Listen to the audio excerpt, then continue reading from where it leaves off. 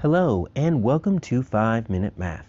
Today we are looking at the 7th grade concept of numbers, specifically how different sets and subsets of numbers all fit together.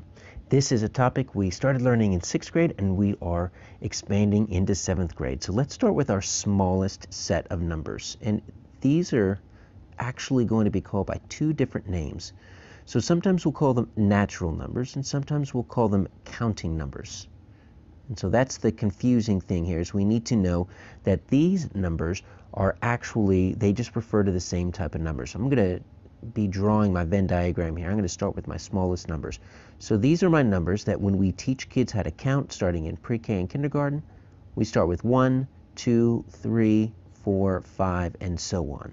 So that's our smallest set of numbers. You notice they're all positive integers. They start with 1. They could be used to describe like a place in line, like your first, your second, your third, your fourth. So that's our smallest set. Now outside of that, we have another set of numbers, and it's not that exciting. It doesn't add much. Whole numbers start with 0. That's it. That's the only difference between whole numbers and natural or counting numbers, is they include that integer 0. I'm not sure why you have an entire new set of numbers that simply includes one additional number, 0. I don't make the rules, I just explain them. But 0 is not a part of natural and counting numbers, because when we teach our kids to count in pre-K and kindergarten, we don't start counting with 0. We always start counting with 1. So those are our first two sets of numbers: natural counting numbers, whole numbers. Now we get into the numbers that we start seeing a little bit more here in 7th grade. So next we're going to see integers. So integers obviously include natural counting numbers. They include whole numbers. So let me include those over here. 0, 1, 2, 3, 4, 5. But they're still whole numbers, but integers also include negatives. So just think of just their opposites, right? If there's 1, there's a negative 1. If there's a 2, there's a negative 2. If there's a 3, there's a negative 3. So on and so forth. Now obviously these keep going, right? We can put the dot, dot, dot. We're just running out of room and you get the pattern. So our first three sets of numbers, we're not dealing with any fractions. We're not dealing with any decimals. All of those come in our fourth column. So we've got rational numbers. Now, rational numbers, the easiest way to remember those, and there's a lot of rational numbers, a lot. This includes so many more than our previous three subsets. Think of this word ratio, right? So a ratio is one way to represent a fraction.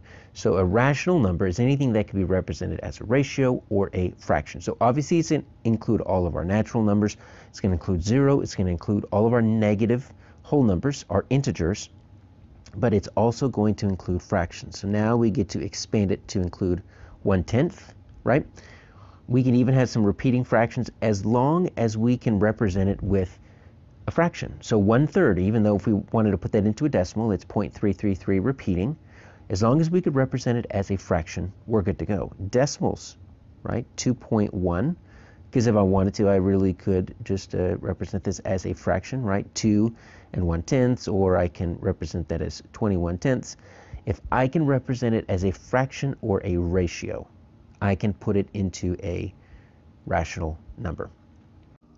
Now for 7th grade, that's as much as we need to learn, but there's actually another set of numbers that lives outside of what we are even learning. Those are called irrational numbers.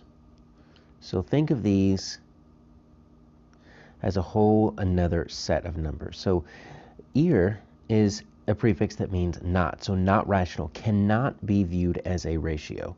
So for example, pi is a number that goes on forever. We cannot represent it with a fraction or a ratio, even though sometimes we'll give an approximation of about 22/7. That's just an approximation. Square root of 2 is a number that goes on forever. It never stops, and so it is also an irrational number. So there are some numbers you'll learn in 8th grade that exist outside of the rational numbers.